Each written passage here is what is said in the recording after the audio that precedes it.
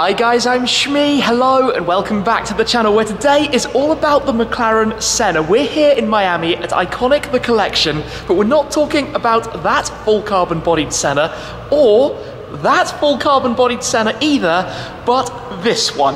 The McLaren Senna GTR, the track car, one of only 75 in the world, and we're going to be taking this out to go for a ride in the Senna GTR today with IKONICK. Barry's going to be here shortly. I can't wait to experience a little bit more about this. The craziness is about to unfold. Before we get this car outside then, for a first experience on board the McLaren Senna GTR, let's just take it in for a moment, parked here alongside the almost pedestrian looking road version, the McLaren Senna road car. There are 500 of these, one of which I'm lucky enough to own back home, but the two of them that are out here as part of the IKONICK collection are both in full exposed carbon fibre. The full carbon fibre weave over the bodyworks, and an interesting thing about US cars actually is that here they have the dual exit exhaust. My car and other European cars have a third exit, which is basically a muffler to make them a little bit quieter. But when you have those, which are in their own right pretty radical in terms of the aero with 800 kilos of downforce, parked next to this, they almost start to look a little bit schoolboy, because this is the ultimate, the track race car version of the Senna GTR. There are only 75 of them in total. It has 1,000 kilos of downforce and 820 horsepower, which comes from a 4-litre twin-turbo V8, all going to the back through the dual-clutch gearbox. But just look at the aerodynamics of this car. The regular car is already pretty much up there in terms of road cars, but this at the front, the extended splitter, these flicks that you have around, of course you've got the towing rope at the front too, you've got some more openings, but mostly the side is pretty familiar from the road car. The mirrors are currently folded in because the master switch is off. I'll show you that in a second. You've got the roof snorkel up on the top, and then you've got this contraption, the wing at the rear, mounted with the swan neck arms, but also attaching down towards the diffuser. And come to the very back, look at this thing. Look at how open and menacing it is. Those gigantic exhaust tips, the Senna and livery that it has over the car. This is wild. Now have a quick look inside. You would open it here, but with the power off, you have to use the latch there at the back. Have a look at this. Derived from the road car, but you've got the steering wheel with your controls. We're currently in wet mode for the ESC. You can change your settings. Over here, if we just flick on the master switch, it will start waking up. But the seats with their harnesses, proper bucket seats. There's no rear view mirror up on the roof. That's all done through the screen on the center. The main dashboard coming into life as well. You've got those side windows where you can see straight on out. I think we've got our tag here to go out and drive the car as well. But this thing is just mental. For comparison, check this out. And there's one other really interesting thing as well. But inside the regular, if we can call it regular road car, it is already pretty focused. Look at these seats, look at the setup. It's got the folding dash, which will wake up now, all coming to life. But basically, it's a derivative of the same car. This car has soft close on the doors. The race car doesn't have that. But fascinating to me are the tyres. Look at these on the road car. These are the Trofeo Rs, the normal road tyre that you have. Of course, you can run this on slicks, but at the moment, it is on the wet tyres, and you actually have more tread from the wet tyres than you do on the normal road-going Senna. That's pretty crazy, but I think it's time to get this outside to go see what it's about. And we are joined then today with Barry. How are you? Okay. I'm very excited to get into the GTR and give it a little spin. Should we do it? Let's go. Let's get this car started up then. I think it is going to sound, well, pretty epic. I'm not sure I've ever heard a Senna GTR starting, so this will be a first for me. There's a bit of a process to this. I probably won't film you trying to climb in. It's not the easiest thing in the world. But then we will get this into life, take it outside. It is a beautiful day outside. And of course here we've got the GT2 Club Sport. But to come around, because first up is getting the Master on. And then when the Master is on... Master's on? Yeah, I think we're going to wait until it goes beep with the fuel pump coming into life. A bit of a process behind this, but it is based on the road car. I guess this is brand new. It's just arrived, right? Just arrived, very recently. But you've driven the road cars a little. Yes, I certainly have. So this is going to be a fascinating experience. It's like a waiting game for the where's the beep coming from. There we go. There we go. All right, so this will be time to bring it into life. I'm going to head round to the back. Let's take a listen then as the Senna GTR starts up. Okay. Wow, it's an even aggressive cruise. It sounds kind of like a road car, but way louder. Way louder. Okay. I'm going to close the door down on you, and we'll see you outside.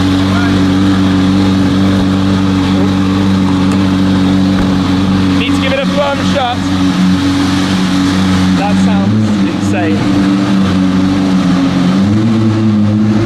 Look at this coming out then. The car is burbling away. That is really quite loud, but let's come around then. Let's take a step on board, open up the passenger door, come and join you in here. All right. Step over the full fire suppression system. I'm not sure if I closed that properly. Not quite sure how to tell, but the door releases up here. Pop that. I'm going to pull it down just really aggressively to make sure. There we go, that's in place. I've got to do my harness up as well, which is going to be a little bit fiddly inside here. Okay, give me 1 second. Let me just pop this up there while I try and get this sorted out, get myself safely buckled. This feels pretty raw inside here. It feels raw, but you know what? It's a bit civilized, I think. I guess it's not like a full GT3 car or something. It's still slightly sanitized. You still have mirrors and yeah, we've got the air conditioning. We've got aircon running. This is lovely, actually. Yes. So see the photos behind. So see, right now, just checking here. We are in auto mode. Yep. You've got auto manual there. It's auto manual here, so we're gonna switch that to manual. And I'm ready when you are. Yeah, absolutely ready. Okay, so here we go. Fuel, temps are climbing, first gear, we're on the move in the Senna GTR. My word, the wing at the back of this is truly bonkers. Oh wow. This is crazy. Yeah, it's like the Senna but even rawer. The noise is more visceral, you feel even more vibrations. I mean, the Senna is pretty mad to begin with. It actually feels kind of normal. It doesn't feel totally crazy. It actually does feel like, almost like a steroid, a little bit of steroids. Yeah, but still kind of a Senna, he says. I love the click on the shifter. Proper sound from that, even with the dual clutch. Being inside McLaren Senna, this must look so crazy. You're beaming. Oh, I love it. Absolutely love it. You know, it's a very comfortable position also. It is. I'm a big fan of the seats. They're very snug. Yes. I like them. I like them a lot. But yeah, this all feels kind of normal-ish. Kind of, why not, you know?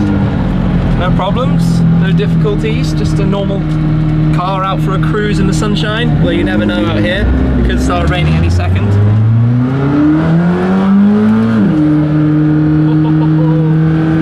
This is, yeah.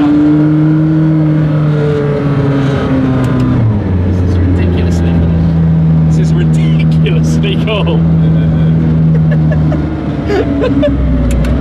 We've been out in some pretty cool cars from Barry's collection.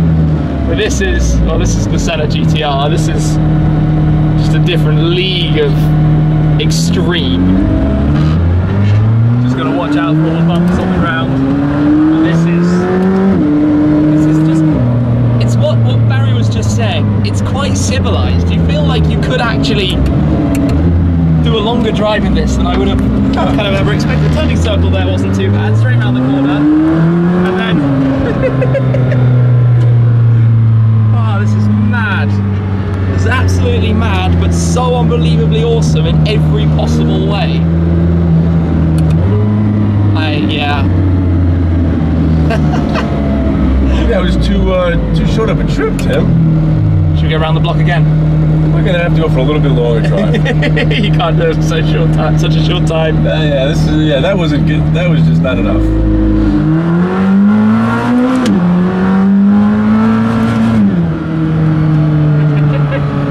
The strangest thing about being in here is that it's actually oddly normal. The normal kind of road center, if we can call it normal, is so track focused to begin with that that this feels like quite a similar experience. You have to be very aware of how low it is. But all around, it just works. Of course, the tyres are not going out on track, hence the message on the screen. Obviously, you need to lower the pressures if you're going to be track driving. But here, does it feel kind of nice to drive and head all the way to a local racetrack? Yeah. Kind of why not? We should take a little diversion, head up the road to Daytona, take part in the 24, have some fun. We've got good air conditioning. Blows out very nicely actually, works surprisingly well. And yeah, just all the noises and sounds you expect. Obviously the start button in the centre is up here, the door buttons. Lost are the other controls because window is not something you can open, and on the driver's side it's a plexiglass window. It is looking like it has just been raining where we are now, but the car is running on wets. However, you can see how much the rainwater gets thrown up through the side windows down there, which is always pretty crazy to be able to see out and watch the kind of tarmac going past a bit outside the car. But yeah, this is pretty mental.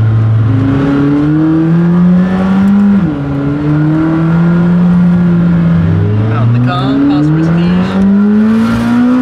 Wow. Past Lamborghini Miami. If anybody's looking out the window, they're probably now like, what did I just see driving past? Right. But yes, it was this thing. Was that what I thought it was? Jokes.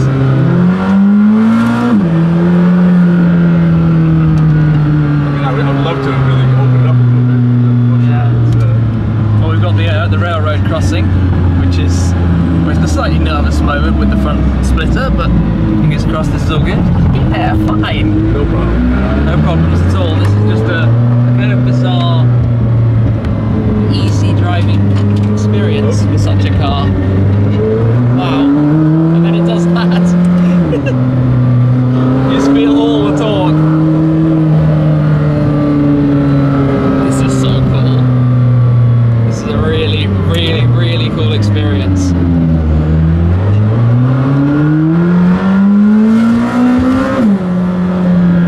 Oh yes. Oh yes. Unreal. Absolutely unreal. Now the crazy thing with this is into neutral, and then I guess you just turn it off normally, right? That's it. Just a flick of the switch and job done. And then I guess we turn off the master, and which is like you pull it and then flick it up. That's it. Oh, we need the master for that. Sorry. My bad. Sorry, Barry, but thank you for that. What an experience. This thing drove. Yes, what a car. Surprisingly more easy to drive than you would actually ever expect from such a thing. Wow, just wow. But I tell you what, look at how much, even just from the wet roads, the aero, the tyres throwing up, spewing up all of the dirty water. But yes, this was quite an experience. The McLaren Senna GTR. I'm actually amazed by how much the aero made it get a little bit dirty there. But look at this thing! Look at this thing! What? We've just been out in this. Out for a drive with this. Interesting observations then about the car while it is parked here. The first thing is that I just spotted this view through the front end of the car, the front bumper. How you can see from here straight the way through and out. That is of course aero work at its greatest. Another interesting thing is that currently the car has the master on, and while the master is on, and I probably did get this right earlier, it just confused me, it does actually, like the road car, have soft close, which is a kind of fun little detail. Also around the back, this thing, this wing, this contraption as I described it, that goes, well obviously this pivots, this moves around a little bit, so when you start moving it calibrates, and it has DRS to sit flat, and it goes up like an active air brake, pivoting about these hinges and also the hinges that you have just here. Well, that's massive as it is. And then you have these, are they end plates? Is that what we call them? Obviously the entire wing sits further back on the race car than it does on the road car because it's allowed to hang a little bit further out towards the rear. But look at all of this. Look at the shapes. Look at this, almost like a, I don't know how to describe it, that way it points forward like a spear almost in some way. But the wing is very much up there at the highest point of this car, the Senna GTR. You've got the towing system here, you've got the reversing kind of lights, the F1 style, it's all open. You can see the interior, the internal kind of carbon components, for example, the wheel arch liners. Yeah, this is a bonkers piece of machinery, and to have been out on the road in it is, of course, well, something that I don't think has been seen or experienced before. The McLaren Senna GTR, one of the absolute highlights of IKONICK The Collection.